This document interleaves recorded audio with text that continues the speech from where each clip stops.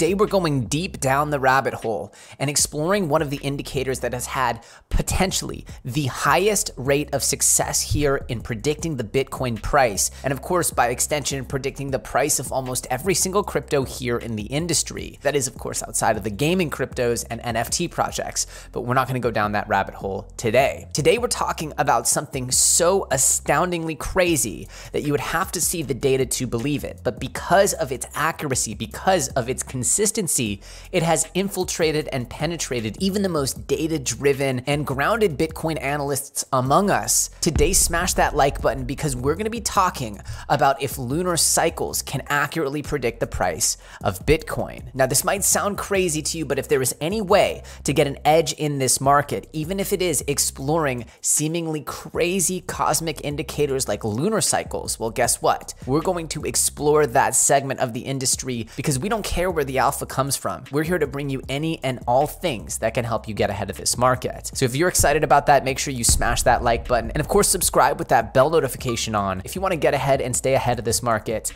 by any means necessary. With that said, let's dive in. So the question of the day is, can lunar cycles predict the movement of Bitcoin? Now, when it comes to the trading market, there are many different indicators that traders use to perform technical analysis. You have indicators such as NUPL, net unrealized profit and loss. This, of course, is what people use to predict and analyze when there's too much profits in the market, meaning when Bitcoin is moved without people selling for a significant enough period of time, the NUPL can show, hey, look, people can really be taking a lot of profits here. There's a lot of opportunity for people to cash in on gains. And when those net unrealized profit and losses come back down to earth, the selling pressure then magically disappears because you don't have that same greed forcing people to sell. You have more people holding, hoping it goes back up, than people selling to cash in on unrealized gains. You also have Fibonacci retracements, RSI, moving averages with convergence and divergence, and many, many, many more. As you know, and as you've probably seen on these technical analysis charts, you can have a million different lines and arrows pointing every which way.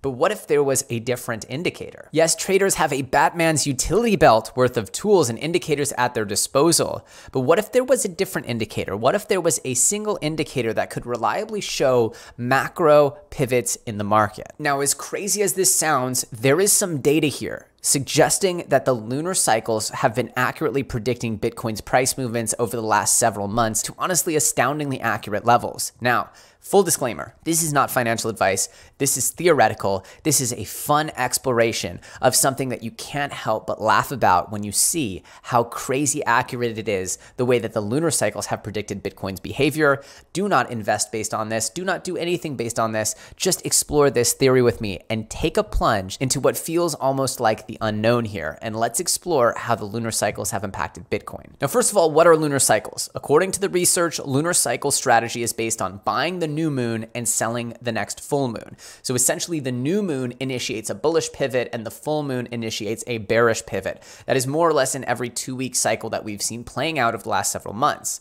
Now, using lunar cycles in trading, the lunar buy-sell strategy is based on buying the new moon and selling the next full moon, usually 14 to 16 days. We quote here an excerpt from the Bank of Scotland report. If an investor had invested £1,000 in the FTSE in 1984, he would now have approximately £5,130 by holding the index, which represents the index performance, whereas by trading the FTSE according to the moon phases would make a big difference. First, consider buying the FTSE on the new moon and selling on the full moon. This would result in £12, 116 overall figure for the same period. It means more than double the profits. It's noteworthy that the strategy would have been even more profitable for the DAX and the HSI. This result for the S&P 500 is also higher, but that is because the strategy was applied since 1928. Conversely, buying on the full moon and selling on the new moon would have considerably underperformed the buy and hold strategy. This supports the theory of a correlation between index prices and moon phases. The new moon traditionally symbolizes low energy or accumulation, whereas the time of the full moon is a period of fruition, high energy, and spending. Now, there are plenty of debates, of course, that have taken place as to whether or not this is actually effective. However, depending on the stock index, the difference in return of the new moon phase is as high as 10% on average. If you look at SPY, you'll see that trading on lunar cycles could actually benefit the trading signal reverse points and times of potential volatility, like the SPY drop on 9/6, for example.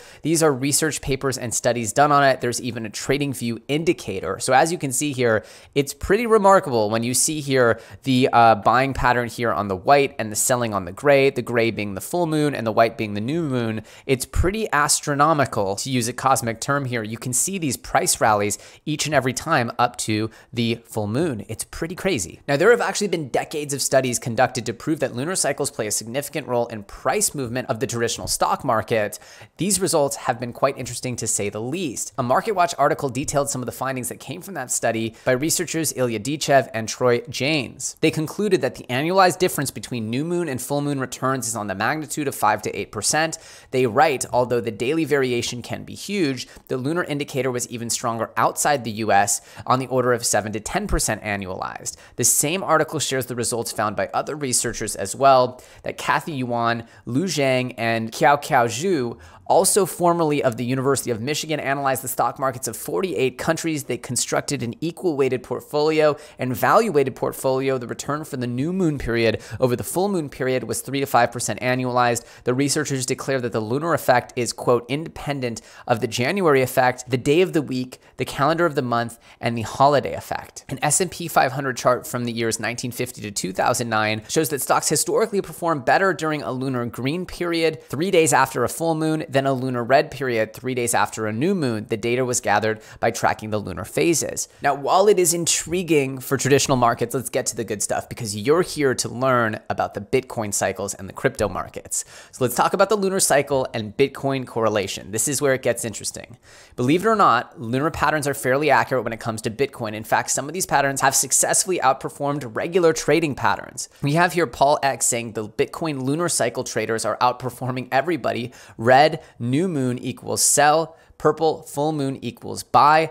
This is funny ASF. And here you could see if you were to buy the purple and sell the red, you'd consistently be making really, really good money. It's really crazy. We also have my buddy Will Clemente, guest of this channel, friend of the channel, and well-reputed on-chain metrics analyst, even capitulating here and saying, hey, here's some literal astrology for you. Full moon tomorrow. Interesting, LOL. Not saying it's a coincidence. I just like finding patterns. Even the most data-driven and analytic amongst us can't help but remark on this incredible correlation between the new moons and the full moons as they bounce back and forth with the Bitcoin price. We even see TradingView covering this topic here, showing that the BTC lunar correlation is strong within the crypto ecosystem. We also have lunar cycles not only tracking Bitcoin, but apparently being accurate in tracking other altcoins as well. This isn't super surprising, because what we know for sure is that as Bitcoin pumps, it tends to lift the entire market. So Bitcoin dumping and pumping, and then of course affecting the rest of the market, would make a lot of sense.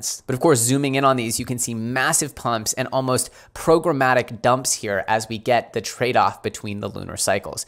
Pretty crazy stuff, So in conclusion, we see that lunar cycles have data-driven correlations to mainstream markets, as well as Bitcoin, as well as altcoins. And they've been proven out to have more success by buying and selling on the new moons and the full moons than simply hodling. It's certainly something to behold that the lunar cycles, the astrology, which so many among us believe govern our very existence and our futures, seem to have such a strong effect here on the price charts. Well, look, I'll be honest, I never trade based on the lunar cycles, but I can't help but get a kick out of this. And if only all it does is reinforce an already strong inclination that you've made based on your research and fundamental analysis, then so be it. But if there's any alpha or edge that I can help bring to you, whether it be right here in the computer or in the stars, I'm gonna go ahead and try to root that out and find it. Now, personally, the way I invest is extremely long-term focused. I use my knowledge about internet culture, data, business, and I form my hypotheses about the future of crypto and this industry. It's what led me to NFTs and video games years ago, way before these industries started to emerge as the dominant use case for crypto and blockchain. By having a data-driven approach to the market, you will always outperform, even if you might have to wait a significantly long amount of time before your hypotheses are proven out. The reality is that the lunar cycles are just so interesting that I couldn't help but cover them here. Let me know in the comment section below if you enjoyed this video, and of course, smash that like button if you learned a little something about the future that's written in our stars and the moon itself. With that said, I'm EllioTrades. You can find me on Twitter at EllioTrades. You're definitely going to want to follow me over there for some more spontaneous content and calls. With that said, I hope you guys enjoyed this, and I'll see you very soon on the next episode.